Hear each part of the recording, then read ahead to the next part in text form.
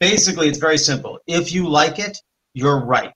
If you Right. don't like it, you're wrong. In terms of art, this is in terms of dating or in terms of politics. There's a lot of things you can be right or wrong about. But when it comes to art, since no art has ever killed anybody, and the only value in it is enjoyment, if you enjoy it, then you're right. And I'm curious about why you enjoy it. Even if I don't like it, there's something to be learned from, like, okay, well, I found that very boring. What did you find interesting? And then maybe we have a conversation. I go back and I'm like, oh, now it's interesting to me because you're liking it clued me in to what there is to like about it.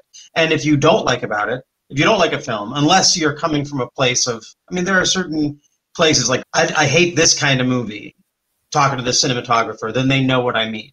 So that's useful. But in general, just the sort of like, that's a bad movie or that's a bad actor, I hate that.